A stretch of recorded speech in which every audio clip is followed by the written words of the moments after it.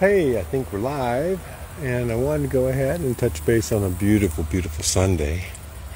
We've had lots of great rain, but as you can tell, since the last rain, I lost quite a bit of water out of the original filling, which is what it amounts to. I'm filling up Dragon's Lair, for some of you that were following along, as part of one of my earth sculptures. You can see the dragon over there. See the eyes? It's a beautiful, calm day. I'm going to try to go ahead and get the drone up because you can see there's like no wind hardly at all. We've had rain a couple days in a row. We'll probably have more, but this is to the south of us. That band is trekking. And I guess we're going to get some rain from Javier and some of the other things that are going on west, way west of us. These are odd times for the weather, for those of you who aren't paying attention. And I wanted to go ahead and talk to y'all about why you're here, why am I here, and how long that might be so that each of us can make decisions as we go along. How you're going to package things up and tidy things and make your old world situate. Pack away those things you don't need, sell them off, downsize. Prepare. When I say prepare for what? People used to say, preppers, they're just crazy. No. I don't think we're all crazy. No, I think you need water. And I think you need land. See, this will have vines growing up it soon with plants and water so that you can feed them and water coming from the top. And then later we'll come through and pick them easily if we want, if nothing else, even by using a rope with a little seat and just bounce along there and pick them up. You can put pots in there and plants in there and have all this filled with food once you have water. Now, water's a key in Texas. It's key anywhere. And when you have drought, water's even more important. So when you go to do a homestead or when you go to do a place for tiny houses, it has something to do with tiny houses. Imagine that. Hey guys, anybody watching? Hey, Annette. Oh, well, thank you. I'm glad to be here today. As you can imagine, every day is a beautiful day, isn't it? Yeah, I had a interesting dream last night, you could call it. And there are lots of things we're supposed to do in life. That's the reason we're here.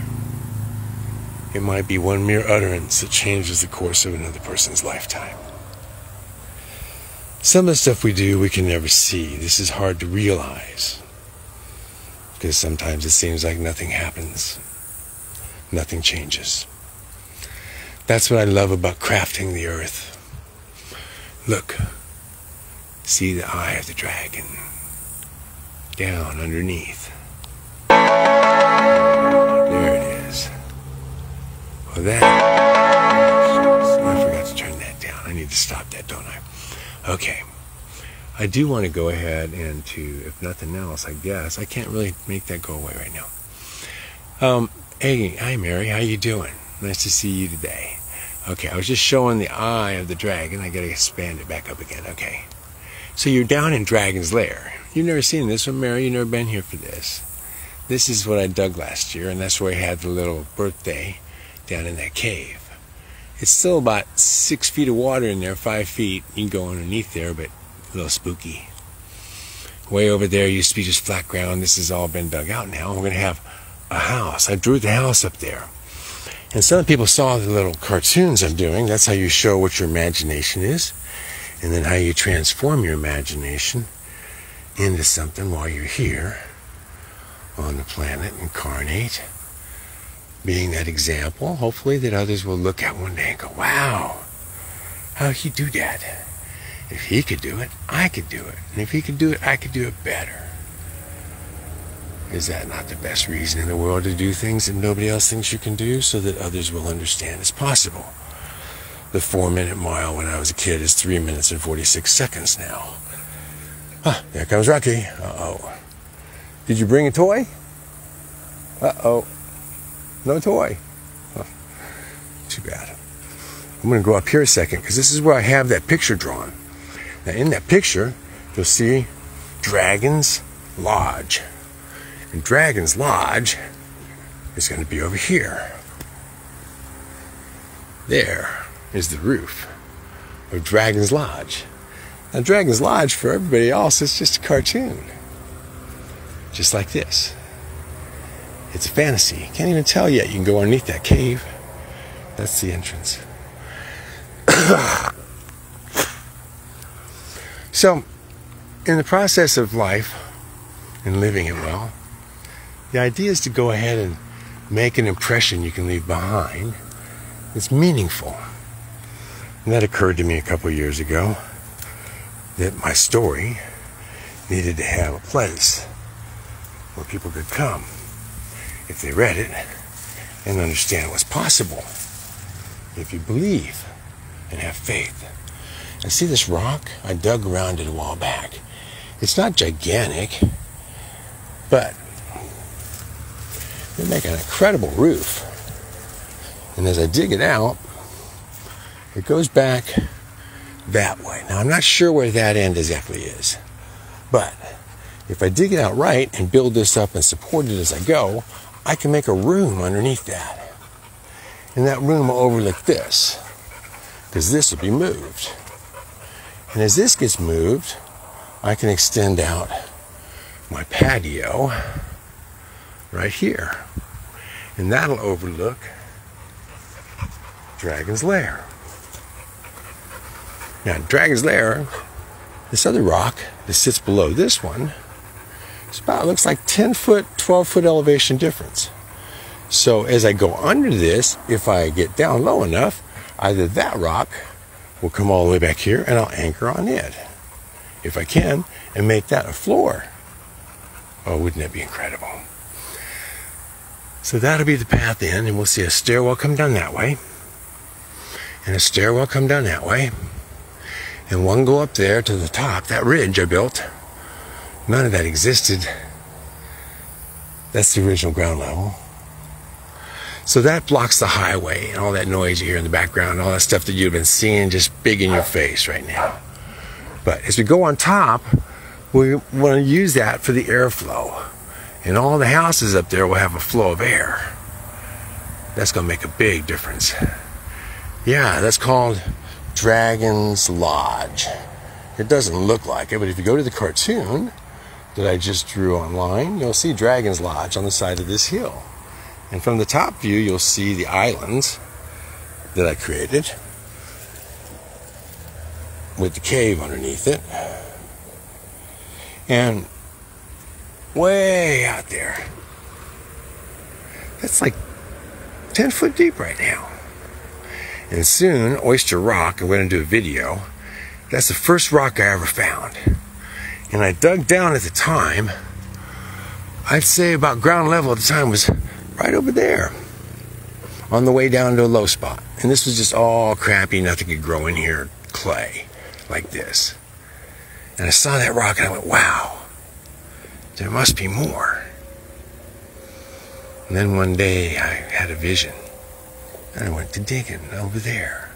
And then I had more visions of where they were. And then I found them. And there's more. And each of these that are up higher can be houses because they won't flood. And that drains down quickly. So this is a means of having water come in and out and create a whole vast environment down in here. That's grapes that grow along that ridge without any trouble at all, and berries already without any effort because they love that soil. And then on the top we'll have little houses that actually can also be sparsed out, tiny ones. Ideally, models for showing how we could make tiny baby houses in communities that focus on giving kids a chance to grow up in a school of skills and logic and philosophy and math and all those things that get banned in dark times. We have much to do. Up there, if you can imagine, high as that is, that's going to be a ridge overlooking, but on the other side, there's another dip, and that's another area to put more houses. So, I don't want to bore everybody with my stuff for the moment, but I thought I'd go ahead and explain the cartoons. And yes, live each week like you only got one left. understand. Miracles happen. You get a chance, incarnate. You volunteer. You come down. Thank you, Jesus. And any other person that you might know along the way that gave you help, guidance. We're all part of the same one, the Father, the light that shines from within. Each of us has to know death in some form to understand life. Whether it's losing the ones you love or losing your own life and getting it back again. And should you lose it again and get it back again and keep wondering why? Why do you keep sending me back? Well, that happens to some. Good angels. Or your work's not done. And for some, that can mean a lot of different things. I have such incredible rocks I found here in the process of digging. That's all volcanic ash from the last series of big volcanoes like we're going into now. This is not stuff we didn't know about. No. This is just cycles. I love some of these rocks I find because they're literally just amazing evidence of some of the past we had. So look at this. Isn't this amazing? This is a crystalline rock I'm standing on.